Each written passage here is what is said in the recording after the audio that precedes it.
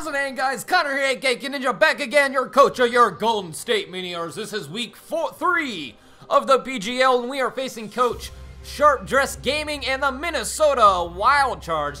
Now, this is an interesting team.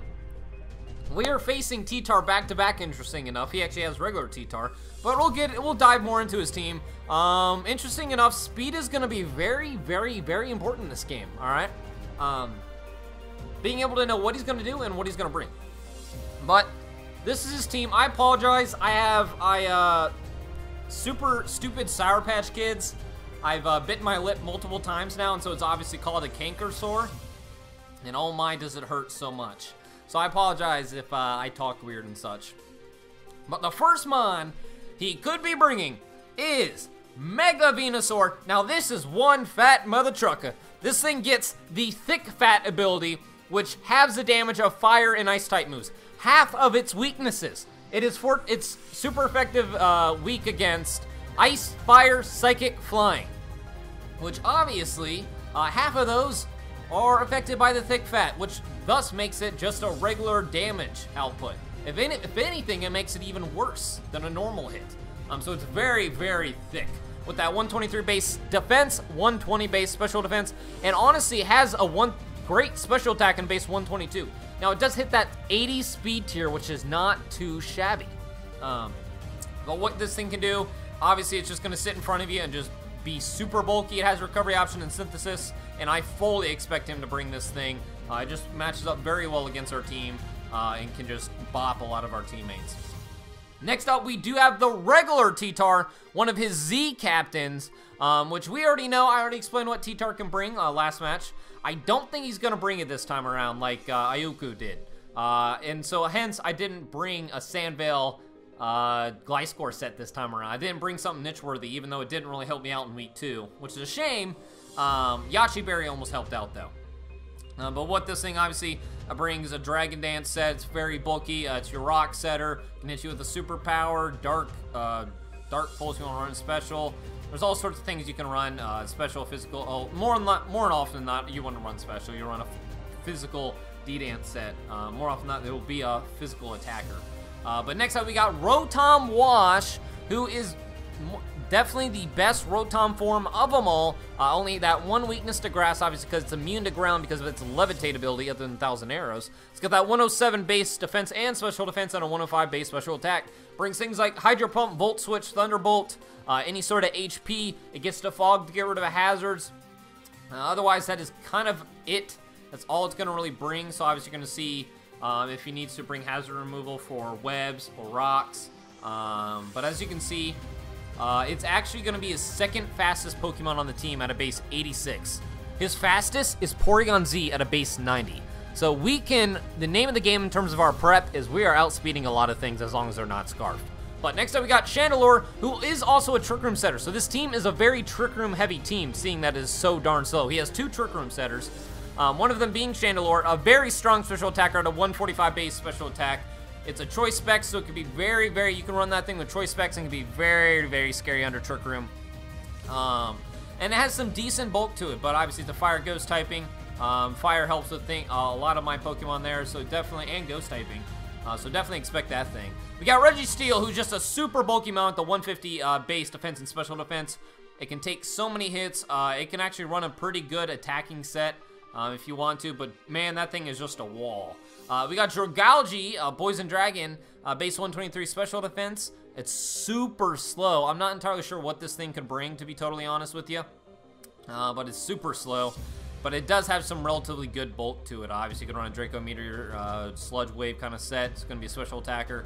Fully expect that. We got Beware, who is a 125 base attack and 120 base HP, but its special defense is atrocious, and so is its speed. Obviously, it can take hits very well with that fluffy ability, but obviously, it is super weak to fire. We got Gramble with the 120 base attack and pretty much 60 across the board except for 90 and HP. Obviously, an Intimidate, so it can help get Intimidate off of any of our physical attackers. But But that's honestly, obviously, it's fair typing. We got Cresselia, another Trick Room setter. Very, very fat Pokemon with a 130 base special defense and 120 defense and HP. Has decently speed with 85, but again, I fully expect this thing to be a Trick Room setter and to help Chandelure just bop my entire team. Probably should have brought a water. I should have brought all of them all to wall that thing. It's okay, it's okay. But obviously, it does get recovery options in Moonlight. It's setup options in Calm Mind. It can hit you with Moonblast, Psychic. It can sub on you, Toxic you. A lot of things it can do. And it can take any sort of knockoff very well. We got PZ, who can run a Nasty Plot. That could be very scary with the 135 base special attack. His fastest Pokemon on the team at a base 90. Run Tri-Attack, T-Bolt, Shadow Bolt, Ice Beam. For the most part, any sort of Porygon coverage it gets. So definitely probably his best Pokemon. It is one of his Z captains. So that's why I don't expect this thing to be Scarf. I expect this thing to be Nasty Plot, Z user for the most part. And then we got Marowak, Rock Setter, 110 base defense, kind of atrocious attack stat. So honestly, did not expect this thing at all. It's not the greatest Pokemon ever. Alola Marowak is so much better. But what do I expect him to bring? I kind of expect him to bring Mega Venusaur, Rotom Wash, Chandelure, Cresselia, Porygon Z, maybe Registeel. But that's kind of the team I'm fully expecting him to bring. I don't expect him to bring T-Tar whatsoever. But let's go ahead and let's dive into what our team is going to be. So first up, let's go ahead and get this ready. We got Edgy Burb, first time bringing him for the season. We got the Staraptor. This thing can just hit so many things so hard. The only things that are going to be able to resist is, like, obviously Chandelure is going to be immune to, like, its fighting. So CC, Quick Attack. So we're bringing CC, Brave Bird, Quick Attack, and U-Turn. Quick Attack is just nice to get any sort of priority. So if he does run Trick Room, you can still run the Banded Quick Attack and just get off a stab. Priority, super important. U-Turn is obviously for momentum. Brave Bird is to help with Mega Venusaur. Banded Mega Venusaur destroys that thing. Reckless obviously boosts Brave Bird. Obviously, we are weak to rocks, and obviously, Staraptor is one of my defoggers. But we have a decent amount of defoggers, surprisingly enough. Close Combat is for the Registeel, if he wants to try and wall this thing with Registeel. And then anything can really hit Rotom Wash very well. Close Combat hits T-Tar as well, and Porygon Z. But again, this thing is just to hit anything hard. Again, his really only switch-ins to this are Chandelure and Registeel. And that is going to be, yeah, that is going to be it. Otherwise, this thing is just going to destroy things with Choice Band. So I'm very excited to use this thing. And EVs-wise, we got 76 HP, 252 attack, 180 speed, and a Jolly Nature. Now, the nice thing about these EVs is it does hit 157 speed, as you can see, which means it outspeeds any Pokemon as long as it's not Scarf and it's not Trick Room, because Porygon Z hits at a max 156. So we are going to be able to outspeed any Pokemon as long as it's not Scarf, and again, barring any Trick Room. Which obviously speed is going to be very important in this game. So next up, we got, once again, Tenebris the Darkrai. We are bringing the same set we did last week, interesting enough. Focus Blast, Dark Pulse, Psychic, and Nasty Plot. And we're bringing Fighting Z again, Timid. We have 196 base, 196 speed EVs, 252 special attack, 60 HP, and Timid Nature. With a 187 speed, we outspeed a +1 T-Tar. +1 T-Tar will hit 186 max. So we're going to be able to outspeed a +1 T-Tar. Obviously, any sort of Scarfmon that is going to be at a base 60 as well, so that'll be super nice. Fighting Z guarantees no miss. And honestly, that's why I wish I did not waste Fighting Z against Buzzwole, because then I would have been able to just demolish Weavile and not risk the Focus Miss, because Focus Miss sucks so much. And would have been able to guarantee the kill on that, and then Darkrai could have just swept from there, because it would have just bopped Greninja. Would have bopped Greninja, and that would have been super nice. But that was super unfortunate. Again, that was all unfortunate, those events. Nasty Pods, we're going to be able to set up on any sort of switch in. Again, we're going to be able to speed. We're going to hit Cresselia pretty hard. I almost brought Darkinium Z because we cannot OHKO a Cresselia no matter its build. But a Darkinium Z does have a good chance at OHKOing it. But again, Fighting Z was just too important for things like Registeel. Registeel especially, and T-Tar. But Registeel was the biggest threat, and I'm like, you know what, I need to be able to hit this thing very, very, very hard. So that's why I brought Fighting Z. And Psychic is also for, Dark Pulse is going to be nice for Chandelure, but Psychic is going to be for things like Beware. Mega Venusaur especially, we're bringing so much coverage to face Mega Venusaur. It's going to be a big threat, obviously, with that thick fat ability, so definitely need to be able to bop that thing. Third up, we're bringing Stargate SG1, the Volcanion, back again with the similar set, again, HP Grass, Steam Eruption, Flamethrower, and Modest Nature. We're bringing the Expert Belt, and we're bringing Substitute. Now, Flame Charge obviously is not as important in terms of speed, because how our speed is, though, is we have 102 base speed EVs, 154 HP, and 252 special attack, which is unfortunate. So we hit a 103 speed, which is going to outspeed like an 8 EV invested Mega Venusaur, but I don't expect any sort of speed EVs in this thing because it's going to be super bulky. But unfortunately, we should have done a little bit more EVs so that we could outspeed a non-invested Cresselia at a 105, because Cresselia does hit 105, we're hitting 103, so Cresselia is going to naturally outspeed us unless it's a minus speed nature. If he's a minus speed nature, that lets us know that he is a Trick Room Mon. But that's going to be super unfortunate. And honestly, when I built this, I believe I actually made it outspeed Cresselia on purpose because of Trick Room. But I couldn't tell you 100%. HP Grass is strictly for that Rotom Wash. We don't want to be able to be walled by Rotom Wash and allow a free Volt Switch or any of the sort. So we did bring HP Grass. Again, Substitute is just nice to just, if he decides he wants to switch out, we sub. We have a free sub. We can hit anything hard. If he wants to go into Rotom Wash, we can hit it with an HP Grass no matter Volt Switching out and that kind of thing. So our fourth Mon, we got Aminette. Our first time bringing it this season, the shiny Confagarous with Energy Ball, Shadow Ball, Psychic, and Pain Split. Now, I know what you're thinking. I really wanted to bring T-Spikes. I really wanted to. That's kind of why I originally wanted to bring this thing. However, all of his walls are immune. Mega Venusaur absorbs it. Rotom Wash has the Levitate ability. Registeel is immune to the poison.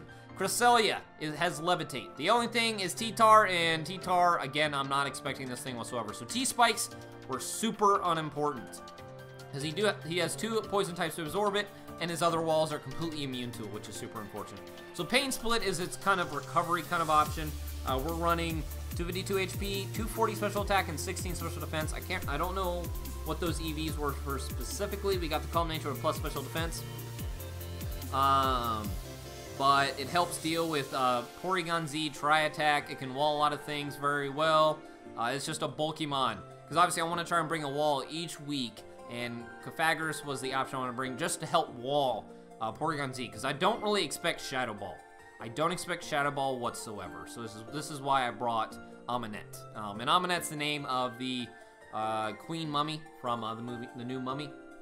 But Psychic helps hit Mega Venusaur. Shadow Ball helps with Chandelure. Energy Ball for Rotom Wash. T-Tar. All that kind of jazz. And so I definitely was excited to use Aminette this week. So next up we have, with our 5th Mon, Dunder Mifflin again. Now we're bringing a Life Orb set. Adamant, we have 220 speed EVs, 36 HP, and 252 attack. Adamant Nature. Again, we hit 157 speed, which means we outspeed any Mon that is not Scarfed. Sacred Sword is for any Mon like T-Tar, Registeel, Porygon Z. Life Orb is to help us hit anything super hard. We're bringing Psycho Cut for that Mega Venusaur specifically. We definitely, and Dragology is nice, but Mega Venusaur 100%, because we need to be able to bop that thing 100%. We need that coverage because poisons. I've dealt with the poison wall before in Garbodor in another league, and I decided not to bring Psycho Cut, and it, what's the word I'm looking for? It hurt me in the long run because I subbed up on Garbodor, and Garbodor obviously was able to wall me because I didn't have anything to hit it hard. Knockoff is to help with Chandelure, Cresselia, and get rid of any items. Leaf Blade is nice for T-Tar, Rotom Wash, and hit anything hard, to be honest with you. So Dunder Mifflin is going to be super important, just hitting things super hard, hitting that Mega Venusaur super hard, because that Mega Venusaur is going to be especially defensive bulky. I don't think he's going to bring defensive bulk whatsoever on that Mega Venusaur because we're so special heavy of a team. And our last Mon is going to be Laddie Boeing. She's back again, and we're bringing Psyshock, Shadow Ball, Defog, Recover. This is our Defogger because rocks hurt Staraptor and Volcanion so much, especially Staraptor. Staraptor is kind of our win option there, so we don't want a Staraptor to be super weakened because of rocks. So I was originally going to bring Gliscor, but Gliscor, it just wasn't going to be that important in this game. So yeah, Fog is super important. Recover just for recovery options. And then Shadow Ball Side Shock hits everything else relatively well. Shadow Ball is for things like Cresselia, Chandelure, Psyshock. We're bringing Psyshock instead of Psychic because of Mega Venusaur being more special bulky. I fully expect it, again, predict this thing to be special bulky because of how special heavy our team is, which is why I am bringing Psyshock instead of Psychic. And Psyshock does also help hit things with Rotom Wash. I expect that thing to possibly be something like AV. It could be leftovers, but it helps just hit anything that's going to be AV because we're so special heavy.